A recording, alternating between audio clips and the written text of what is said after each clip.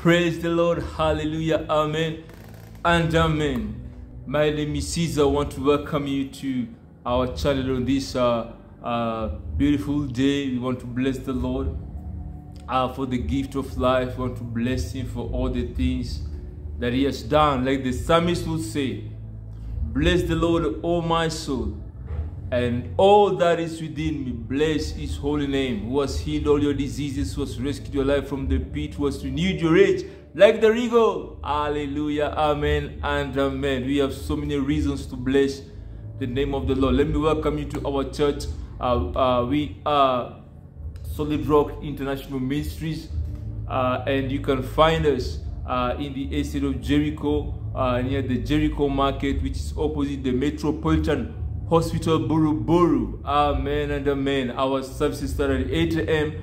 and we end at about 12 p.m. If you are looking for a local church, this is the place to come. Amen. And if you have loved ones in the city and are looking for a local church, a place to belong and to become like Christ our Lord, this is the place for them. Kindly recommend us to them, and we shall bless the name of the Lord for you in the name of Jesus. Amen. We are looking into the series of fellowship. We are diving deep into the series of fellowship, and this is the second part. Remember the first part we talked about Genesis chapter 3 from verse number 8, and the topic was in the cool of the day. We looked at two reasons why we should come to the place of fellowship, and today we are in the second part of the Footsteps to Fellowship series, and today our topic is keep your head. Keep your head. Amen. Don't lose your head. Don't lose your mind. Keep your head. Why? Because we are going through difficult times as a country. As families, we are going through difficult times because the times are hard. Amen. And why should we come to fellowship? Why should we keep on fellowshipping one with another? Praise be to God. Amen. As I said, we are learning about fellowship, and we shall read from the book of 2 Kings chapter 6. From verse number 26. That is the background. We are told that in those days that Samaria was under siege from the king of Assyria, and it was so hard for them to get food and water because they were under siege. And we are told that even the donkey's head at value, it was sold for 8 shekels. Very expensive. And the droppings of the dove, can you imagine? The droppings of the doves had value. How difficult were those days? How difficult were those times that even the droppings of pigeons, of doves, was sold. Not the doves, but the droppings of the doves was sold. Very difficult times. And we are told that on this particular day, the king of Israel, the son of King Ahab and Queen Jezebel, he was now the king of Israel. We're told that he was walking along the wall of Israel, and he saw two women arguing. And one woman told the king, "Lord, help me. My king, help me." The king told the woman, "If the Lord cannot help you, if God cannot help you, how can I help you?" Shall I go to the winepress? Or shall I go to the store where they keep the barn or the wheat? If the Lord cannot help you, how can I help you? But the woman held on to the king.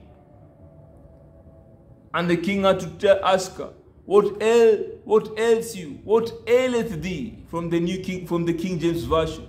What aileth thee? What is the matter with you? The lady said, this woman, we had an agreement last night. We said and agreed, let us eat my son tonight, and tomorrow we will eat your son. That is how desperate the times were. That's how desperate the times were. And the woman told the king, we boiled my child and we ate. When it was time for her to give her child up, she hid her son. And we are told at the hearing of these words, 2 Kings chapter 6 and verse 31. The king, the son of Ahab, the king said, may God deal with me more so if the head of Elisha remains on him today. He made a decree. He made a decree, and we are told when he was walking, he had sackcloth on him. He was in a period of fasting. We don't know whichever God he was fasting to. Maybe it was the Lord, but he was an evil king. And he said he was so evil. Now he wants to go and kill the prophet, the man of God. Because of the tough situation they were in. In the hard times, he was blaming God. And in the good times, he was worshipping his idols. What a bad leader he was. And he said, may God deal with me more severely if the head of Elisha remains on him. In verse number 32, we are told, but Elisha sat in his house. But Elisha was having fellowship with the elders of Israel. But Elisha sat in his house. They were having fellowship, reading the word of God and praying to the God of Israel. But Elisha sat, 2 Kings chapter 6 and verse 32, sat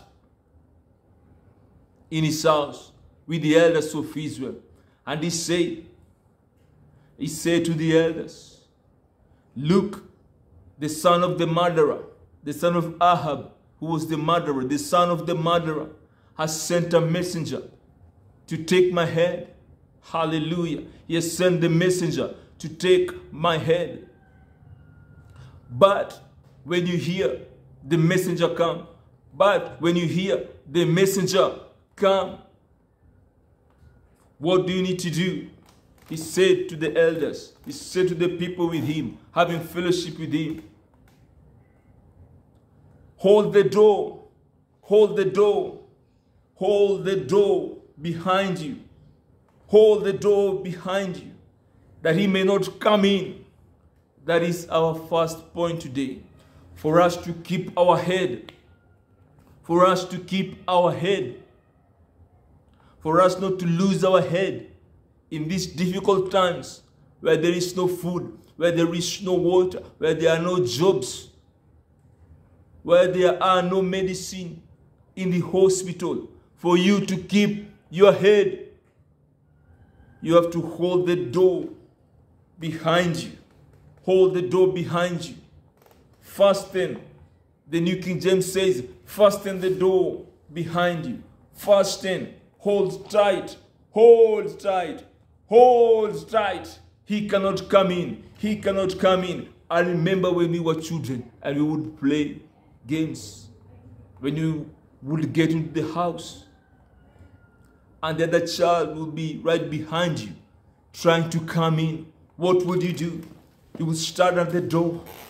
You would stand at the door and use all your might all your might.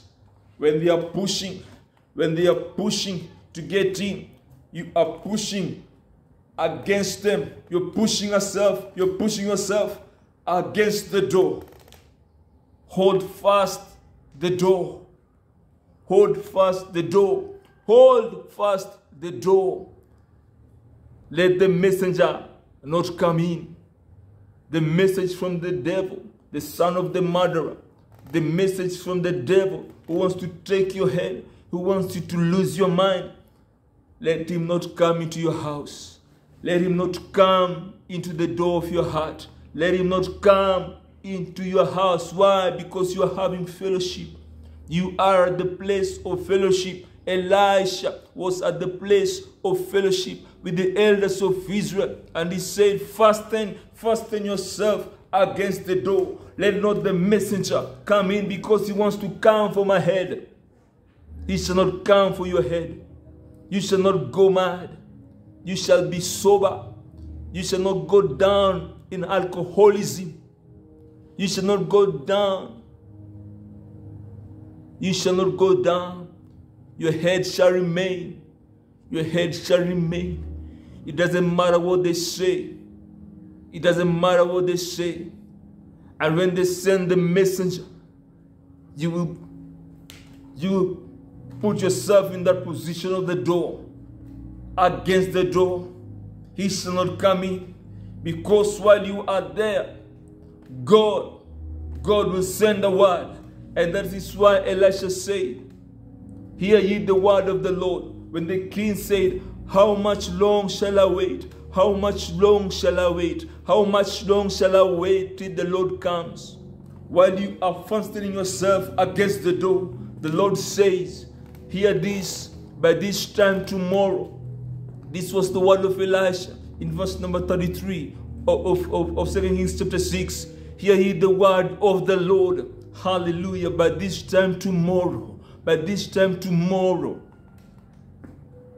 A flow, hallelujah, one flow, hallelujah, a measure of flow, hallelujah, shall sell for 1 shekel, praise the Lord, and 2 measures of barley shall sell for 1 shekel, praise the Lord, hallelujah. He said that the situation will turn around, the situation will turn around. Remember that the head of the donkey was selling for 8 shekels, but Elisha says food now. Good food, real food, human food will sell for 1 shekel. A flow, a measure of flow shall sell for 1 shekel. 2 measures of barley shall sell for 1 shekel. Praise the Lord. Amen. That is the word of the Lord. Amen. Hold tight. Hold tight. Amen. Don't let the messenger come in. You shall keep your head. Amen. And that is the reason why you should keep going to church. Even in the hard times, keep going to church. That was our number 1 point. Keep going to church. Keep having fellowship. Shut the door. Shut the door. That was our number 1 point. Secondly, our second point on why we should keep our head up. Amen. In the times of fellowship. Remember, we are looking at the footsteps to fellowship. Elisha said to the elders, while you shut yourself in, while you hold yourself against the door, that the messenger may not come in, you can hear the sound of the footsteps, the sound of the footsteps of the king of Israel, of the son of the murderer. Hallelujah. The sound of the footsteps. And our topic is the footsteps to fellowship. I can hear the sound of the footstep of the king of Israel. I can hear the sound of his footsteps. He's coming. And number 1, we've said we have to shut ourselves in, hold ourselves against the door. Number 2, 2 Kings chapter 7 and verse 1. The official on whose son the king leaned, he said to Elisha, even if the Lord would open the windows of heaven, this can never happen. This can never happen. This is impossible.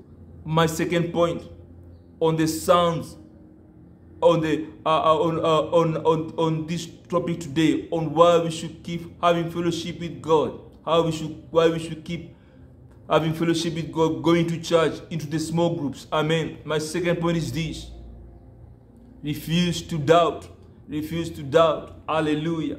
When you hear the sound of the footsteps, hallelujah, of the messenger telling you that this shall not happen, this shall not happen, you shall die, you shall not recover, tell them, indeed God will open the windows of heaven. Indeed God will make it happen. At this time, tomorrow, God will make it happen. In the name of Jesus. God will make it happen. In the name of Jesus. Do not doubt. Elisha told the man, you will see it with your eyes. You will see it with your eyes, but you will not eat of it. You will see it with your eyes, but you will not eat of it. As we come to the place of fellowship, in this series we are learning about the footsteps to fellowship. You know, the footsteps of the King of Israel and of the messenger of death was to keep them from having fellowship. But we have seen, we will fasten ourselves against the door. Amen. And number two, we will refuse to doubt, because we will see it. We will see what the Lord will do, and we will eat of the land. We will eat the good of the land in the name of Jesus. God bless you. Thank you so much. Remember to subscribe to our channel. See you again next time. The Lord bless you. The Lord keep you. The Lord make his face to shine upon you and give you peace. Bye-bye. I love you so much with the love of the Lord. Amen.